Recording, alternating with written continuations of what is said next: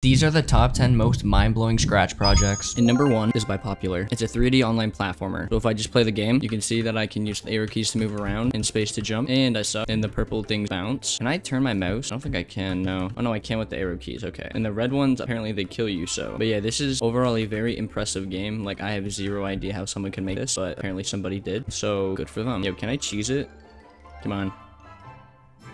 Oh, let's go. It is extremely laggy, but as we know, Scratch is not the best at rendering 3D things like this. Come on, please, come on. What's this yellow thing do? Oh, okay, I think that was a checkpoint. Oh, bouncy. Oh no. Okay, come on.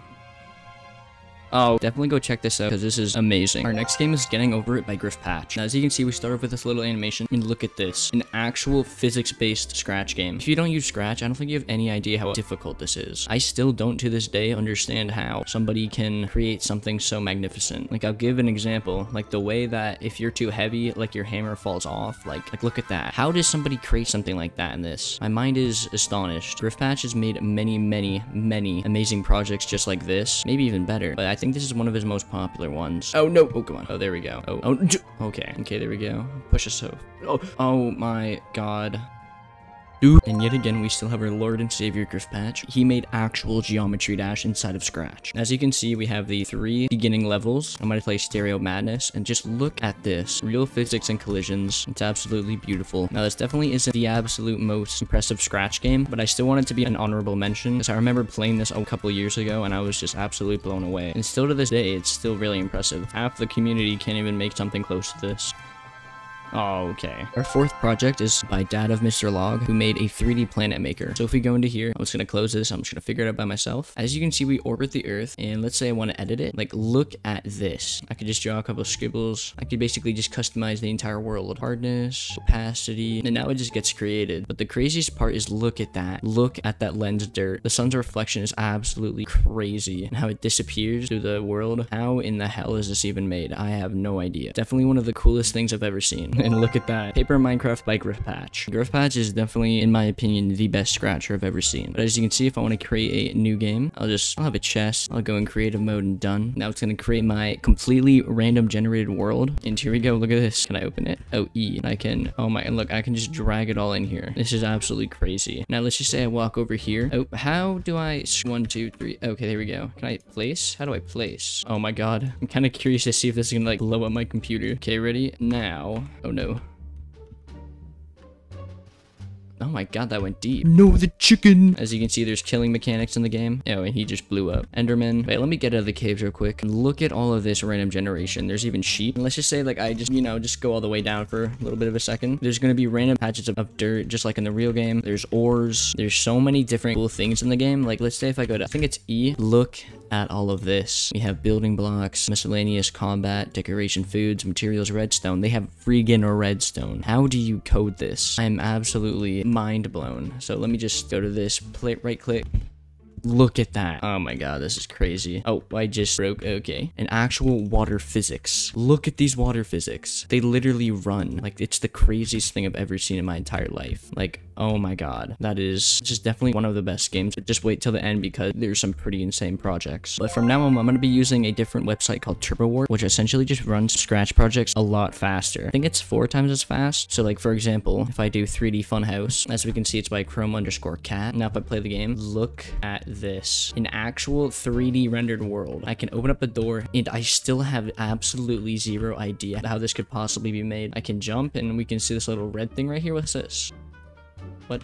To collect the coins? Oh, there's a ramp. Okay. Oh, an invisible platform. That's fun. There we go. I'll get you. But look at this. If any of you guys have ever made any Scratch game, Scratch is not compatible with any 3D things. Like, it's not meant to be 3D, but yet people have found out a way to make it 3D. It's absolutely ludicrous. I need to get back up on top. Oh, crap. Come on. Where's the last one? Is there not another one? Come on.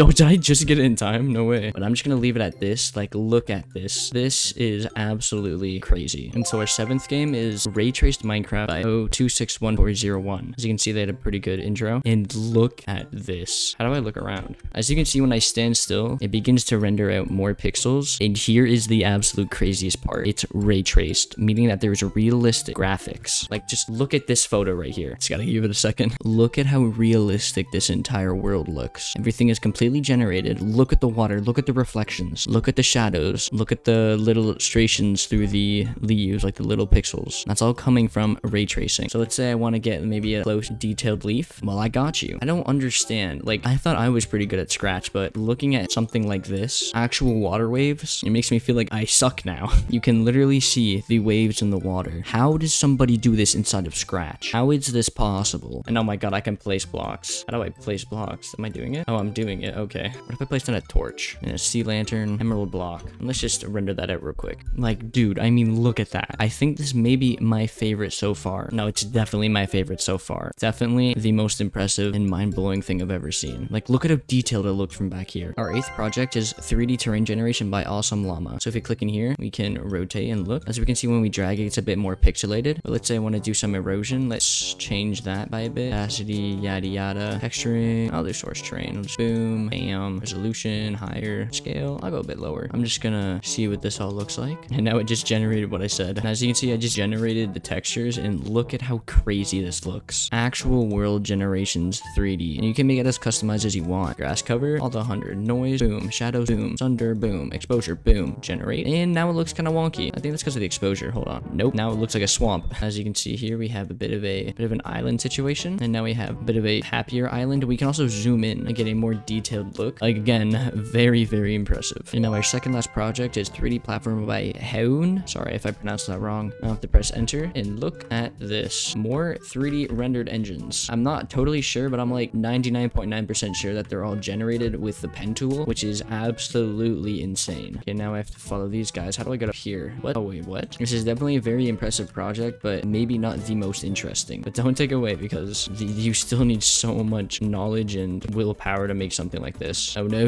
And our very last game is The Mass 3D by Awesome Llama again. So now, as we can see, press E to close. And this is an actual 3D environment. Like, oh my god. Change resolution with buttons on the right. Alternate press. Oh, that's how it works. Okay. I'm gonna put the resolution to, like, I'll just go 3 because it's the most smooth. Decrease resolution. Oh no. Go to 3. Increase. Okay, that's how you did that. Toggle FPS. Okay. Oh, speedrun timer. Speedrun timer. What? I mean, sure. But look at this. An actual 3D environment with textures. Okay, we gotta complete the game first. Continue the game. You won't be able to return. Okay. I'll just do a bit of a low res. Probably won't be much of a difference. Wait, am I in an elevator?